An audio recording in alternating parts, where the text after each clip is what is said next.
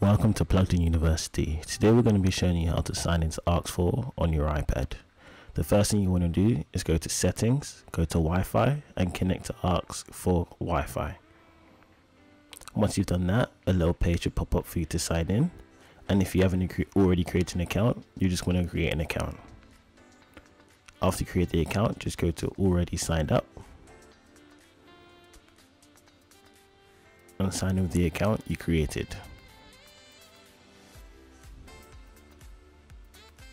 Once you've signed in, just go to Enable this device and name the device.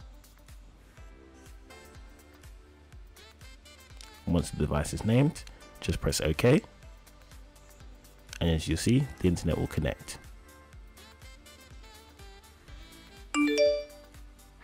If the internet does not work, just go to Manage My Devices and sign in once again.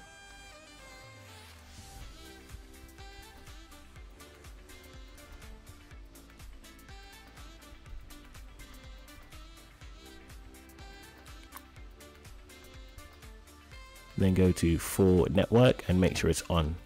Don't forget to like, subscribe, and stay plugged in.